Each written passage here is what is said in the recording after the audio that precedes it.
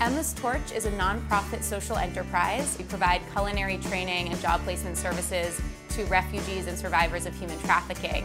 And we also operate a restaurant where our students can learn on-the-job skills before beginning their culinary careers. So they'll always be up top. For so many of our students, they're beginning new lives here. They want to be part of the community, and that first step is to begin new careers. So you'll give it a quick toss?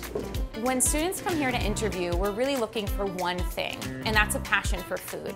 All of your mise en place is here in front of you. Our students go through a 2-month training program. They're learning how to hold knives, how to chop things, how everything works in a kitchen. After that first month, they're actually working the line in our restaurant. My name is Mazen. I'm from Syria, and I've been in Emma's Torch for 12 days now, and I'm learning a lot. My name is Dima. I'm from Russia, St. Petersburg. Emma's Torch can be just some kind of trigger, you know, for start to go to the culinary school, for example. I'm already thinking about that. My name is Maheda Reazan. I'm from Venezuela.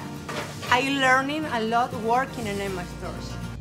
Put them right in a line. Excellent work. So one of the most amazing things that's happened is that Rachael has become involved, and she is offering furniture from her home line and her design partner Michael's expertise in making this space really beautiful.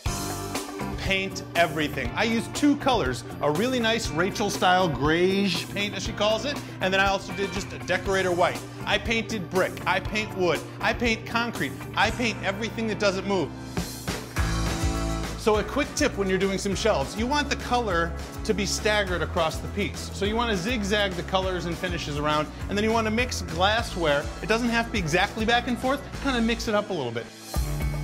So don't be afraid of scale. Look at the huge light fixtures I put in this space. Why I did that? You need high impact. When you have a small, nondescript space, big, beautiful light fixtures really set it off. So the most important thing is the space is beautiful, and it's bright, and it's useful, and it's going to serve Emma's Torch for years into the future. Hi, welcome to Emma's Torch. The fact that someone like Rachael Ray, who is so gregarious and so warm, is helping us sends a clear message that our students are welcome here, we're welcome here, and that what we're doing has merit and is part of pursuing the American dream. It's amazing!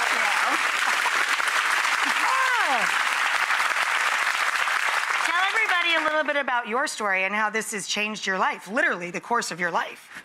So I used to work in public policy, and I loved that career, but I always had this crazy idea that there's got to be something that we can do with cooking to change the world. And so I count myself lucky every day that I get to wake up in the morning and see the way that food can transcend borders. Are you any good in the kitchen yourself? I got trained by my mother and my grandmother, and then I went to culinary school, so very lucky. Great work. Thank you. So check out Emma's Torch when you guys come to the city. You'll probably see the 2 of us there. What an amazing project. I'm so proud of you. Thank you, Michael, for all your great work. It looks beautiful.